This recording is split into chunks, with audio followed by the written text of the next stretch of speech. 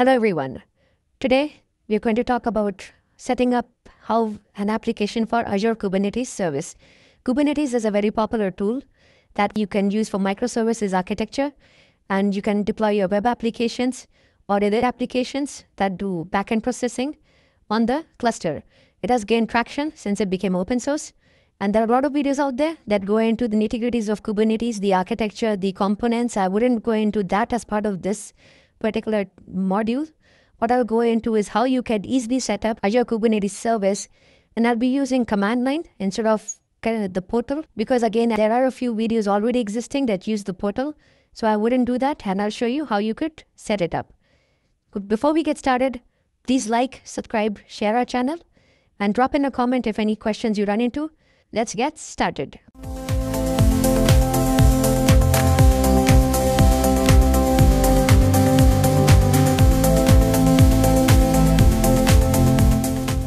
In this tutorial, we will prepare a multi-container application that we can use in Kubernetes. We will use existing tools, development tools like Docker Compose to locally build and test the application. Docker Compose installation I'll briefly go over as part of the required module, but understanding is you would have set it up. And even tools such as command line or VS Code, I'll briefly touch, but again, the scope is that you could set it up on your own because there are a lot of documentation already available. First, you will clone a sample application from AKS store demo, which is part of the Azure samples. We will create a container image from sample application source, and we are going to test the multi-container application in a local Docker environment. And once completed, we should see the web screen. This tutorial will assume you have a basic understanding of core Docker concepts such as containers, container images, and Docker commands. To complete this tutorial, you should need a local Docker and development environment running Linux containers. You can easily do that by going to Docker, searching it up, and installing locally. The installation is not part of this video, otherwise it will be a very, very basic and a very lengthy video. This is the URL that you clone it on your local machine, and after that, you can open a command prompt and we can get started from there. You could use tools such as GitHub Desktop to clone the particular repository. I have cloned it already at my system. Once you have cloned, you can open the repository in your VS Code, and you could review the Docker Compose. Check this setting out because this is what is going to be used for Docker. Change the required ports if needed. I will just change this to be, because there are other applications running on 3000, because we do a lot of React development, so I'll just change it to be, say, 3003. And also, if you want to change it to 3002, so 3002, 3003 are the URL ports that we are going to be using. Check if you have Docker running. And for Docker, you could also use Docker Desktop, run Docker Compose, and provide the quick start YAML with these particular options. This will take some time because it's creating the container image. And we'll resume once this is created. So now the container image is created. We could view the created image by running Docker images. And this is what your Docker image should show up over here. These are the images that we just created. We could view running containers using the docker ps command. This is the output that shows the running containers. Now if you run AT, you will see your website up and running. Next steps, we will create the container registry in Azure, and we will push the image. Azure Container Registry is a private container registry that will allow you to securely build and deploy your applications and custom code. In this step, you will be creating an ACR instance, use ACR tasks, and view images. You will go back to our command line, and this requires is Azure CLI. Preferably, you should have the latest version 270, which is pretty much the latest one. This is the command that we use to create a resource group, and I gave the Arina RG with location east to west. You could just follow these commands and see if the resource group created. You could come to the portal, search for resource group. This is the resource group created, which is in East US. It's sitting in subscription 2. We are going to run ACR create. You could just give the name, choose the SKU as basic. So this create the container registry. The registry cannot contain dashes. This output, it provides that the registry is created. So now we will build and push the container images to registry. This is the command for using the registry agent to create this particular image and push it to the registry. It will take some time because you will be uploading from your machine to Azure. So I open 3 terminals just to expedite the pushing of the images to the repository, and all these 3 are done. So now let's see if the status of the image is in the repository. So this is the command that I could run. This is what I will see as the output of the registry. So now what we will do is we will create the Kubernetes cluster. Kubernetes, it provides a distributed platform for containerized application.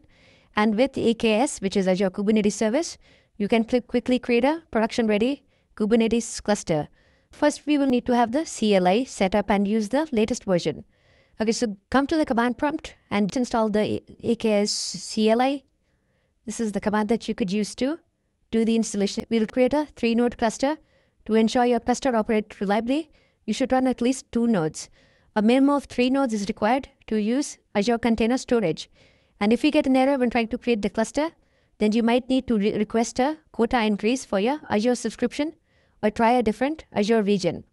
Alternatively, you can emit the node VM size parameter to use the default VM size. I'll use this AKS create. I'll use the resource group and I'll give my AKS cluster and node count. I'll give us 3. Node VM size, give it standard. You could say generate SSH keys and attach the ACR that we had created. So this is, we see, we don't get this option. So I could just go with the B2. So let me just run my command. We get a quota exception. To increase the quota, come to the portal. Choose your instance that you want to use to increase the quota. Choose the subscription, choose the required region. The earlier limit was 10. And I put a new limit of 32. And also do change this to be, instead of 30, make it to be 60 because we will be needing an extended quota. Let's submit. And this will take some time. We'll come back once the quota is increased. Okay, so now we can see the new limit is 60 that we need for our cluster. I believe the quota should be now resolved. So let's give it some time for the cluster to be created. Okay, so now this cluster is created. It did take 5 to 10 minutes, but you see the AAD role propagation is done. So with the cluster created, we can deploy an application to the Kubernetes service. First, we will get the login server address. This is the command that we could use, and all this information is going to be there in the blog as well. So you could check out all the steps that I'm putting over here. So you get the ACR login, and now go to our VS Code, replace the quick start manifest file, replace this path with the URL that we have, and replace it like this. Because there are 3 entries. This is one, the other one, and then this. You can save this file. And now we have to run the application. So this is the file I need to run. This is the output where you see the resources are successfully created. Now we could check the deployment is successful. kubectl get pods. So you see the status, one is initializing and the other one is running. Let's wait for this to initialize. We can see all pods are running. With the pods running, we can monitor progress using the kubectl get service command. Kubectl get service storefront. Now the service is running and available on the external IP address. Now we can go to the browser and check out if this application is running. I opened in a new tab and you see my application is running using the URL.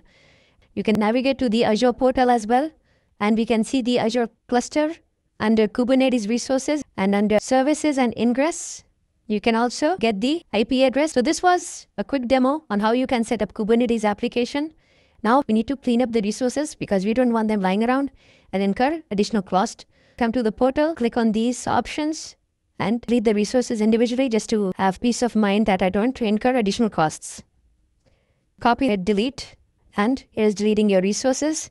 Once this is done, if you go back to the repository, hit the delete button, you say yes, it will delete. And once this is done, click delete resource group. So I hope this tutorial was able to help you understand and set up Kubernetes. So please like, subscribe, share our channel, check out our other videos with regards to containers and AWS and Azure and cloud.